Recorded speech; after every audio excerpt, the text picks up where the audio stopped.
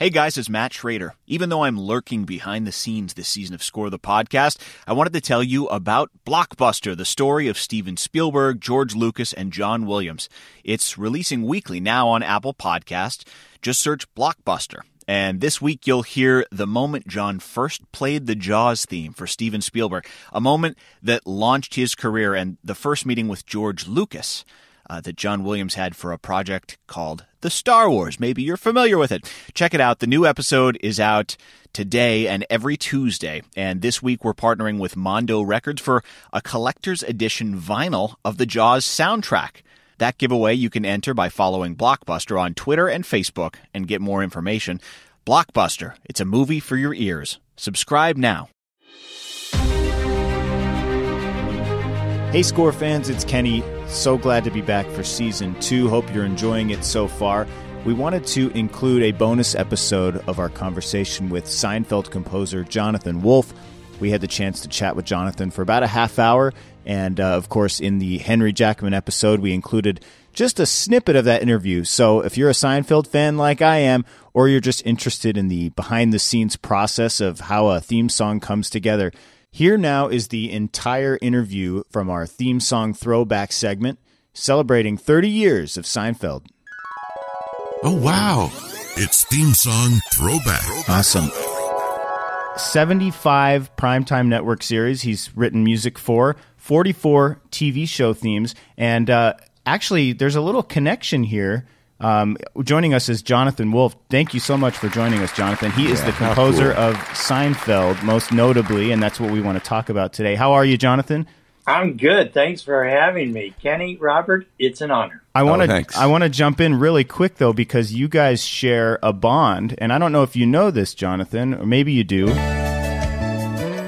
Who's the Boss? Oh, that's right. That's right. I re-recorded.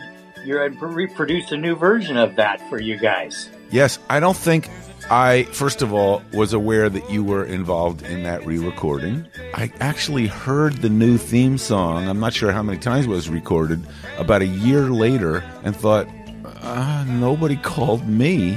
I mean, needless to say, I was still the author of the theme song, but I think the network just kind of moved on to record different versions, different singers, and nobody... I think what they said was, don't tell Rob. I didn't even know. And welcome to Hollywood. Yeah, huh? That was Welcome to Hollywood 101. But thank you. Whatever you did, I'm still getting the check, so you must have done a good job with your re-record.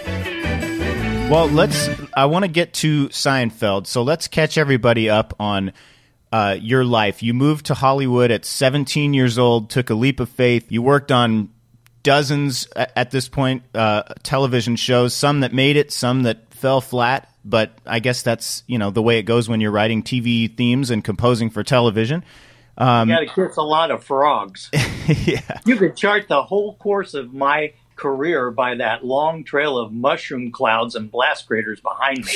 Boy, people don't seem to believe that when somebody says, how'd you get, you hit it out of the park, how'd you get so successful? They never see the 300 swings. Yeah, of the I was going bat. to say, people are probably like, oh, you won the lottery with Seinfeld, but you also played the lottery and lost all your dollars on the Powerball up until you actually won. So for a while there, I was like the Kevorkian of TV shows. That's great. So if we can fast forward to where this began, you had a working relationship with the comedian George Wallace? Yes. In real life, Jerry Seinfeld has a best friend named George. Oh, that's perfect. And Jerry called me, and who had ever heard of Jerry Seinfeld before that? In the early days, before I had a life, and occasionally he and I would hang out, we went somewhere to pick up something, his laundry or his sunglasses or something. And he said, Seinfeld, it's under Seinfeld. And they couldn't find it. And they went, here, Steinfeld. Nice. And Jerry turned to me and said, what do you figure it takes? It takes a hit show that does 100 episodes and $100 million. That'll never happen again. Yeah, now it's the other way around. People, if your name is Steinfeld, forget it. So he said, expect a call.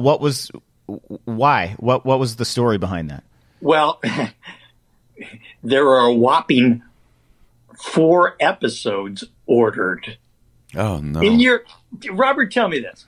In your entire career, except for Seinfeld, have you ever heard of a show having 4 episodes ordered? No, that's just so odd. It's a number that doesn't make sense on some levels. It's like that's not an order. We don't really believe in this, but we'll give you a couple he shots. Called me, but he's a friend of George's, so I figure, okay, I'll do the 4 episodes. They're going to burn them off in the summertime. And Jerry described to me in that first phone call the following sound design problem.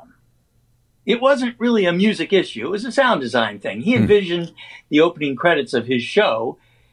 At the time, it was a pilot called The Seinfeld Chronicles to center on Jerry performing stand-up comedy relating to the storyline of the episode. And he wanted a catchy, recognizable signature music theme that would play along with his comedy monologue, but that would not interfere with the audio of his stand-up material. And that, to me, sounded like a recipe for conflict. Yes, no kidding. Audio conflict. Because remember, at the time, late 80s, theme music was melodic, a lot of silly lyrics and sassy saxophones. Yeah, jazzy kind of saxophones. And Guilty. I created a lot of that kind of music, but it was not going to work here. So I watched some of his comedy material and noticed that Jerry's delivery has a unique, funny rhythm to it. Old people in Florida, they drive slow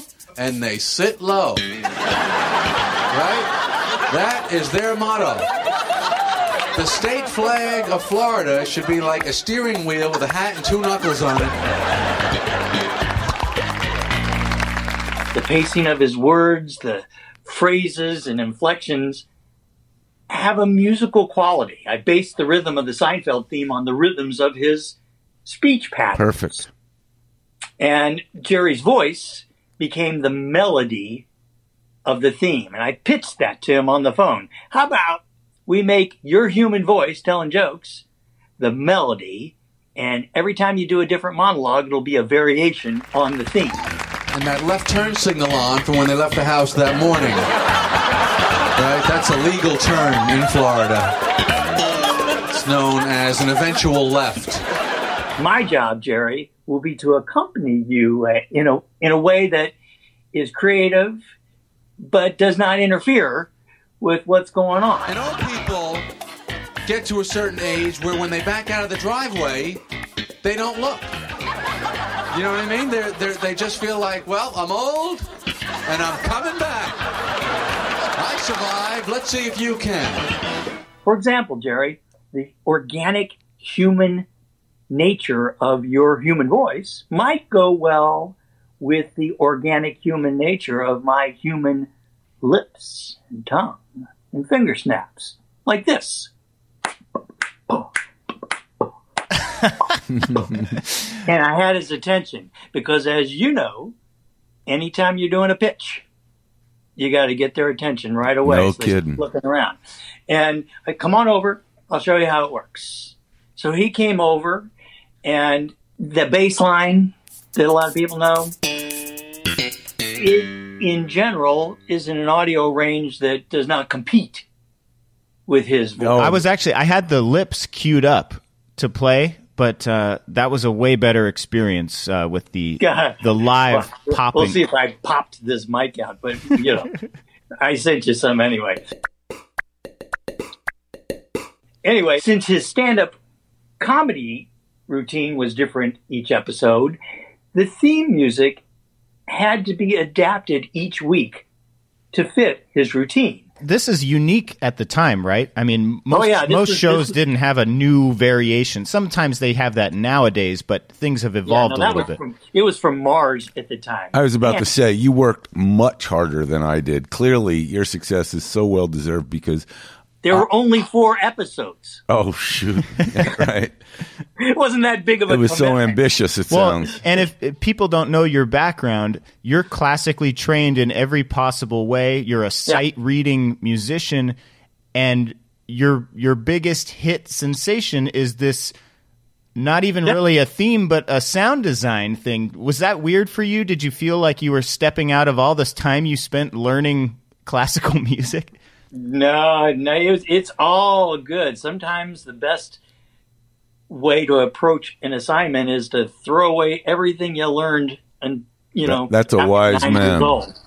Sometimes, for example, I worked for years on Married with Children. By design, by necessity, that music had to be sophomoric.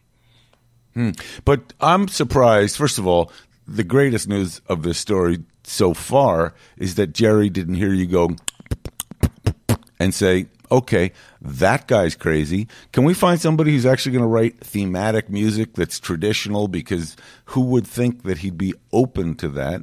And then the next part is, what did the suits, of which I speak because I was one for a while, what did they say when they heard some of these ideas?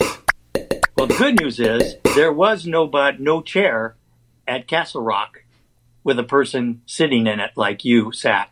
Oh, okay. Yep. It was Castle Rock. It was new. The whole TV thing was new to them, and I was on the ground floor of it. Jerry liked the music. Larry liked it because, that day when Jerry came over and I just came up with that bass line, that simple, embarrassingly, ridiculously simple bass line. He held the phone up to the speakers and called Larry David, and Larry heard it over the phone and said, "Hey, that sounds pretty funny. I like it." Oh, God, that's so great. So that approval process was easy. By the way, at the time, slap bass had not yet enjoyed celebrity status as a solo instrument. Mm-hmm. It was still buried in funk music as an element. I brought it forward, manipulated the sounds, did all kinds of weird Frankenstein stuff to it, and made it a solo instrument. And you're right, it was kind of weird. Did you, I don't know if this is revealing state secrets, but slap bass was both a preset on lots of Yamaha and Roland keyboards. Yeah. And there were also fantastic slap bass players in Hollywood that you could call. Freddie Washington, for example. Yeah. Nathan East, Abel Boreal. Was it either or for you, or did you try live players versus the sampled slap bass on a synth? Which worked best? Once the show was picked up, it was clear that this was going to be keyboard triggered, these samples. But for the first couple, sure, I experimented with both. I'm the bass player. And, there's all these wonderful online myths, these music wonks that say, oh, it was, a DX7 or it was an M1, whatever. It's funny, just the whole notion that I would use one of those factory sounds for Seinfeld. If it were that simple, anyone could replicate it. Yep. The real story about that Seinfeld sonic brand, the Seinfeld bass sounds were Frankenstein engineered from multiple sampled bass guitars using sample edits, compression, EQ, phase manipulation, gain staging. I triggered the notes using a keyboard controller. No synth for you. Yeah. But they were originally custom samples. In fact, there were multiple Seinfeld basses throughout the show. It became a thing around my office for my staff to leave me little gift bass samples to weave into Seinfeld cues. And that's how the Seinfeld sound evolved over time. Is it all your mouth sounds? Yes. Yeah. Amazing. Just incredible. That was the easy part of it. You asked about the approval food chain. Yeah. At NBC, what did they think? The NBC. See, anytime you create a new species of music, anytime you try and go outside the box, in your film, Danny Elfman said, there's only one rule. There are no rules. There are no rules. But there is an approval process. So anytime you do that, it's possible that not everyone in that approval chain is going to be open to such risk taking. Yeah. And in the case of NBC, once the 4 had aired and, nobody saw those 4 episodes, we just assumed we were done. But there were a couple people at the network who really believed in the show. There was a meeting, and I was at the meeting because number 1 on the list was the music. Wow. That if we're going to do a second season, these are the things we want changed. And Larry David was there and Jerry was there. And let's talk about the music. He said, what is that sound? Is that even an instrument? Could we not afford real music? It's weird. It's distracting. It's annoying. And at that, Larry David's beady eyes lit up. He goes, what? It's annoying? Really? And I said to Larry, look, I'll change the music. Look at that list. It's a long list. You got a lot of other battles to fight. This is easy.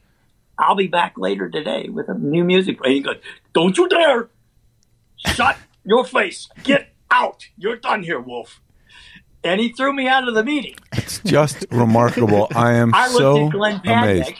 Amazed. Glenn Padnick, who hired me to write Who's the Boss. So that's how well I know Glenn Padnick. I love Glenn Padnick.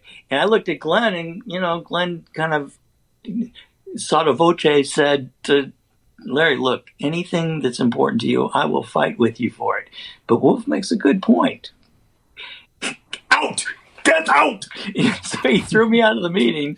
And, of course, the music stayed. Now, the funny coda to all of this is that list of changes, none of them happened. It's a testament to so many things, Larry David's brilliance and vision. And stubbornness.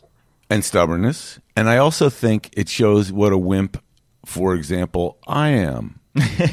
Because when I hear that story of the head of the network saying, we could go to a second season if you make these changes, my entire being focuses on whatever you want, boss. I just want that second season. If it doesn't in any way damage what I think is, the central premise of the series, music, sure. Costumes, I don't know. Lighting, we could futz with that. That's the kind of caving that I would imagine myself doing in that meeting. I'm with you, Robert. I've changed a lot of music in my career. Me too. Because of notes like that or whatever reason. I did multiple themes for the same show. Of course. But Larry saying, no way. Well, and you have to think about it this way, too. This isn't multi-$100 million Larry who can walk and do whatever he wants. This is Larry who's putting it all out there on a show that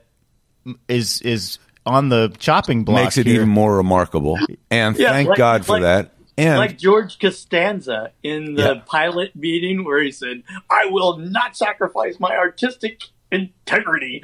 And Jerry goes, you're not artistic and you have no integrity. That's so perfect. Which is a lot of the writing in that show is based off of true events, right? I mean, that whole basis of that season of writing a pilot is based on Larry and Jerry writing the show. There was always a kernel of reality from which these episodes and their broad B, C, and D stories sprang. I think the real takeaway from this tale, though, is look how right Larry David was. Mm-hmm. I mean, the world is a better place, and I rarely start any sentence that way these days because of your theme being part of Seinfeld. It's just integral.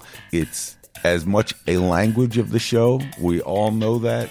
I hear it here as we're playing little samples of it, and it makes me smile instantly. It's sort of, that's the sound of Seinfeld. And if there's 6 billion people on the planet, 6 billion of them would hear that cue or that theme and say, oh, I know what that is. Larry David had a moment there. I hate to pontificate. On the other hand, let me continue. Larry David had a moment where that could have gone south, and you could have written, it's Jerry's show, it's Jerry's show. Oh, Jerry Seinfeld's on the TV now. That could have been your theme. Something like that. Instead, we got exactly what You did, which is so wonderful. Thank you. Yeah. Kenny's sitting there thinking, Wolff actually did do that. Or when the Jerry Show aired, I did one of those banal, silly, sassy saxophone themes for the Jerry Show. And those would have been the lyrics. What you just sang would have been the lyrics. It's good. Those lyrics are actually copywritten. That's a BMI. Now I think I have an automatic put that anything I sing. Jonathan, I have a question for you about something that I'm an avid Seinfeld watcher, and it always stood out to me. In the premiere of season 3, the theme song has a singer in it. And I'm gonna play a quick clip of it. Every time somebody recommends a doctor, always the best. Always, is he good? Oh, he's the best. This guy's the best. They can't all be the best. There can't be this many best. Someone's graduating at the bottom of these classes. Where are these doctors? Is somewhere someone saying to their friend, "You should see my doctor. He's the worst." Oh yeah, he's the worst. He's the absolute worst there is. Whatever you've got, it'll be worse after you see him. You hear them, "Hey, is it a beat?" I don't know what they're saying there, but this was something that only, if I'm not mistaken, this is only in the one episode of the entire series. And then it completely disappears. Yeah, first of all, the lyrics were nonsense, non-English gibberish. At the time, I had no Great Jones to change the Seinfeld music. But I'm walking on a sidewalk with Jerry, and he said, "Hey, it's a new season. We're actually got an order for another season. What can we do to polish things up, to put a new spin on things?" And he mentioned this song that he heard that was scat vocals. Would that work? And so, sure, I could give that a try. Let's see if you like it. So I didn't love the new added element, but hey, I had 9 other series to crank out at the time, so I was too busy to obsess about it. Seinfeld still had no audience and no permanent time slot, so it seemed to matter very little. At the mix, Jerry liked it. Larry David liked it. Okay. We mixed 3 episodes with the added gibberish vocals before the first one, The Note, aired. And finally, network and studio heard those vocals in there, because clearly they weren't watching their, they each get a finished mixed tape. At the time they came on 3/4-inch tapes, but apparently nobody watched their tape of Seinfeld's, because we'd already given them 3 episodes. So when it aired, the network and studio execs who were not consulted concerning the added vocals finally saw this episode, The Note, and did not like that they weren't consulted, and they weren't crazy about the vocals. It's a valid point. So the first episode, Kenny, as you noticed, had already aired, but the other 2 had not. So we remixed episodes 2 and 3 with normal Seinfeld music. But since The Note had already aired, the scat vocals remain in that one episode. Precious. And Angie and I still get these ridiculously small SAG checks for the reuse and for the residuals on that one episode of scat singing. And then just as the show evolved, you mentioned that, the slap bass wasn't quite a thing, but the theme definitely evolved into more of it's like a combination of sample and what sounds like more of a live playing bass. Was this just the show's getting picked up, you're spending more time evolving it, or was there talks about that? How does that change? Because you had something going there with the original. Thank you for noticing that the bass evolved and that I started using more fingered bass and different fretting techniques along with the original slap.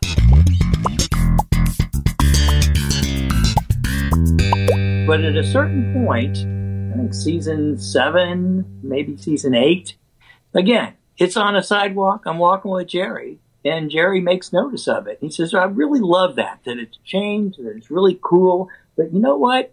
Sometimes I miss the old classic sound of those original Seinfeld music pieces. The ones that they wanted to throw out. Yeah. And he said, would it be wrong? He said, okay, if we mix in some of the old ones, like from a library style? And I said, no, I think that's cool. So you will notice in the later seasons more of those older sounding Seinfeld music cues sprinkled amongst the new cues. Just looking back at all of this, everyone has this dream of landing a show. I mean, you're connected to one of the most popular shows in the history of television. This show is probably on a television at some point, like at all hours of the day. It's syndicated so much. In every time zone on the planet. What's that like, just looking back on the success of the show and being connected to a show like this and striking gold on something like this?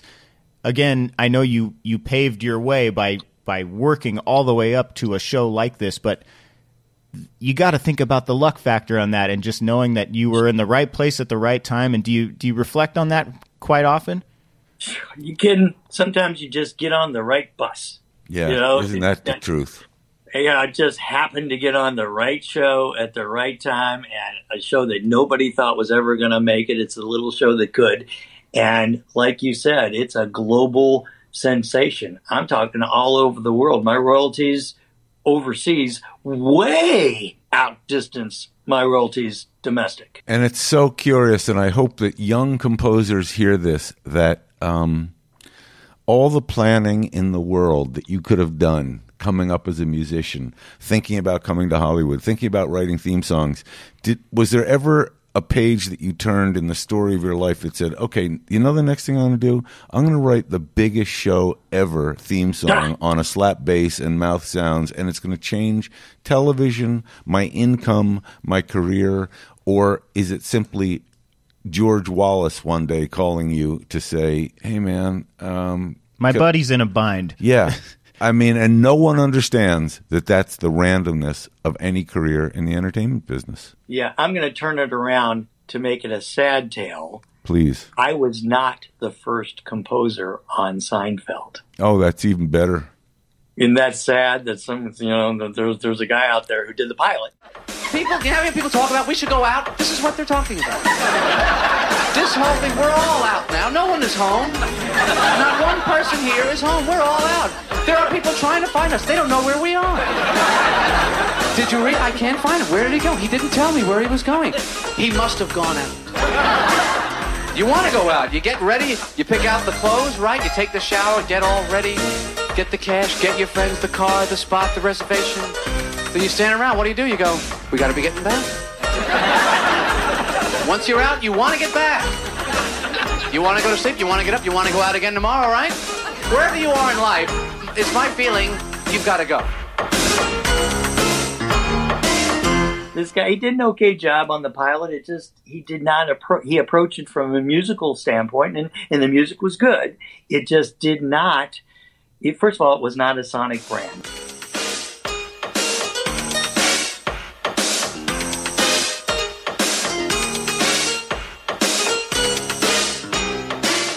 It did not instantly identify the show with an earworm so recognizable, so unique,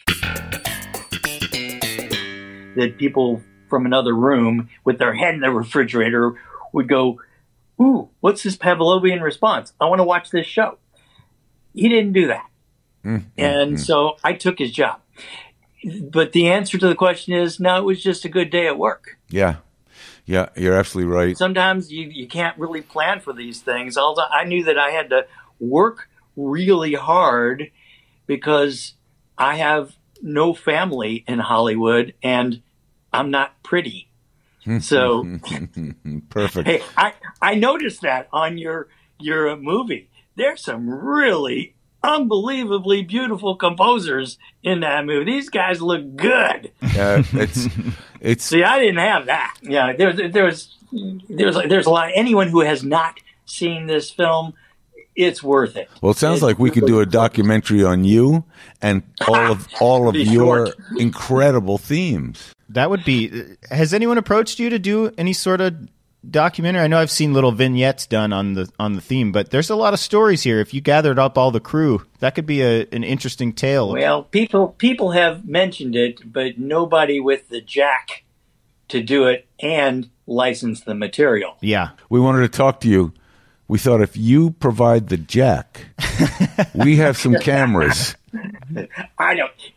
My monuments eat Cheerios in the morning. I don't do movies about me. I'm is one of the reasons why I left Hollywood, is because there's a little bit too much emphasis on the hero.